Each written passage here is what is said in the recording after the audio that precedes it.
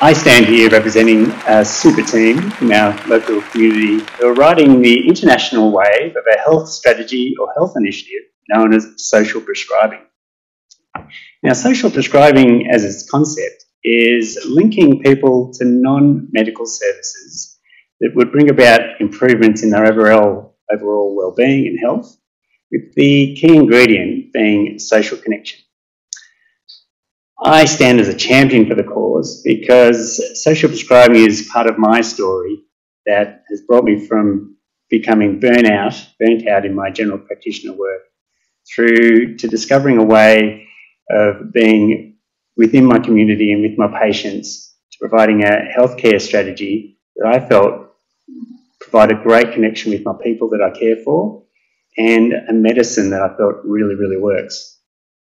So now as a general practitioner, in examples of how it works for me, is if a person came to me expressing ideas of ill health in their mental health, like depression, or struggling with chronic disease, in place of or alongside, not only would I be thinking about prescribing to counselling or psychology or medication, I'd also prescribe social connection or social connection through activity. Now, how did I go from being a local GP that was burning out to social prescriber to dance instructor and now known in my local area as the dancing doctor? Well, 20 years ago, I landed in the community of Castlemaine with all the ideals of a trained GP, loving the idea of being in a community where I could look after people from all the transitions of life through the cradle to the grave, working in a clinic and at the hospital, from maternity birthing services through to palliative care with all the transitions in between. I saw it as a first-class ticket to taking that ride with people through all the transitions of their life. But within 6 years only, I was already burning out. I was feeling overwhelmed by the pressures of an unrelenting health system. And the type of medicine I was doing was very narrow, based around diagnosis, management that usually involved medications. I wasn't hitting the mark, and it certainly wasn't allowing my patients, the people I cared for, to thrive. Together, I felt we were both surviving and sinking in this system. For me, burnout looked like losing connection with my work, my vocation, which meant losing connection with the people that I care for, my patients. And that started eking out into my life. I lost connection with my family, my loved ones. The way of fixing it for me was to work harder at doing the same thing. And that just got me deeper and deeper into a loss of hope, a sense of failure, and slipping into depression. Luckily for me, I had a family around me that were watching this happen, and they were willing to do what it would take to refine myself and refine our connection.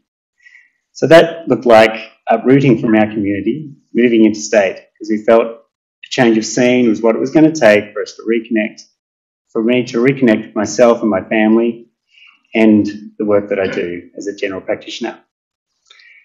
So I took that opportunity to work with various integrative medical services, so traditional Chinese medicine. I worked alongside psychologists and naturopaths, and I tried to look under every rock to find meaning in my own work.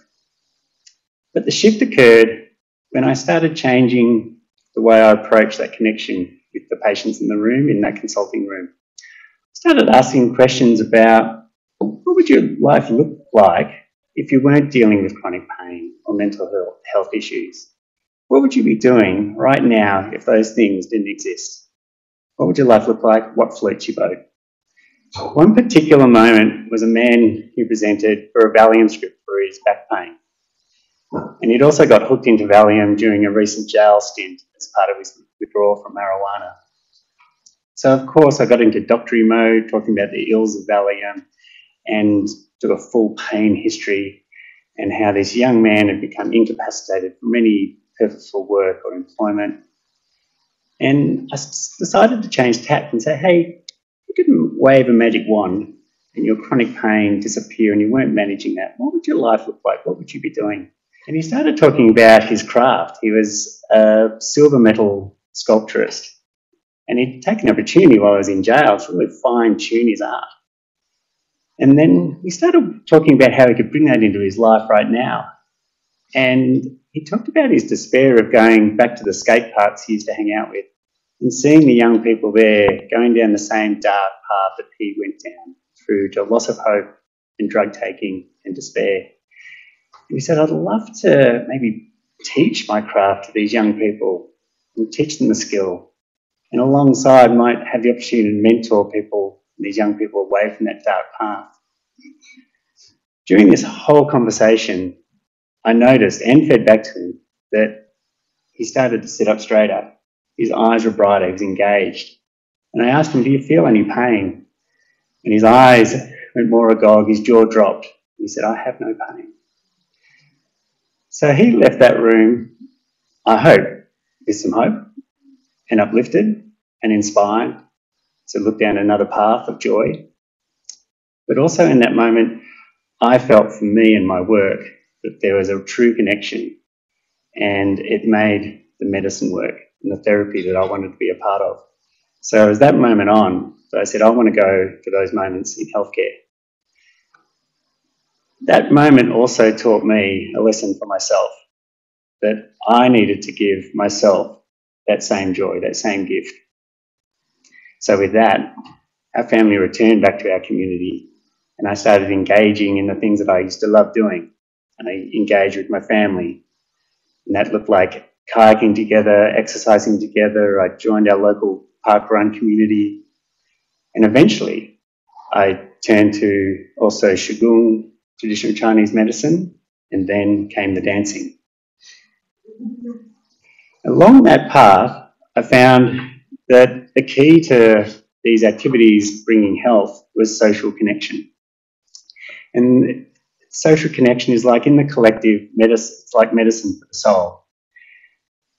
And in more scientific terms, neuroscientists have been on to this for years, that when people are connected, our nervous systems mirror each other. Through our nervous systems, hormone systems, there's a deep molecular change in our physiology and our biology. And I see this when I'm working in the birthing suite as a great example, where the woman is flooding with oxytocin in the process of birthing, the physiological movement, the miracle of birth. And then the people in that space, those healthcare providers, the doctors, as well as the midwives, and the support team, are flooded with the same hormonal nervous system change that drives them to provide care, provide support to that miracle of birth. Another one of my favourite examples is on the dance floors across the world, where that transfer of energy is uplifting and inspires people for joy. So I started social prescribing. At that moment, I didn't know what social prescribing was, but it was a movement across the world, from the UK through to the United States and everywhere in between, developing procedures within the community where linking people with activities that would bring them back to themselves and their joy was an important part of the medicine. And the evidence and the audits of these programs show that there's significant benefits when social connection is in the space to all levels of their care and their well-being. So physiological, psychological, even their immune systems and hormone systems come into balance. So the science is in there, the science works, and this is the medicine that I was going after. So how did the dance thing come about? Well, when I returned to my community, my sister was setting up a local fun run, and of course she made me be the mascot, the yellow bird who danced at the end of each run. So my dancing, according to my teenagers, was getting lamer and lamer. So I approached the local dance school, the Movement Zone Dance Studio with Sarah Cook, and she just started up an adult dance class. And that dancing led to me doing flash mobs, and a part of the crew, me doing backspins in the aisle 7 of our local supermarket. The community saw this, and the patients I was looking after saw this, and they started pouring into my door as well as the dance instructor's door at the dance studio saying, we want a piece of Dr. Maze's medicine. We want a bit of that.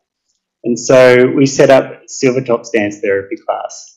And that group of people share beautiful stories of people ranging in different physical capacities and age, finding their mojo, finding their joy, reclaiming their health.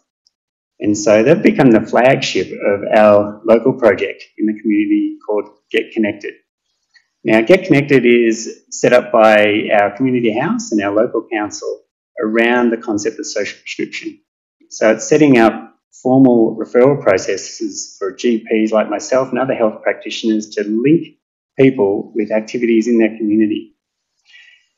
They are linked with a Get Connected community connector who meets up with a person, walks through the activities they might be interested in, and then walks them through the many barriers that might be in place to connect them with that activity. And there's a formal process of follow-up. And also, every week, all the participants in the project get to meet and connect in a chatty cafe and share their stories in a safe and social environment. Now, social connection, social prescribing may not be the answer for everyone, but for me, it's becoming, I want it to be an important tool in a primary physician's toolkit.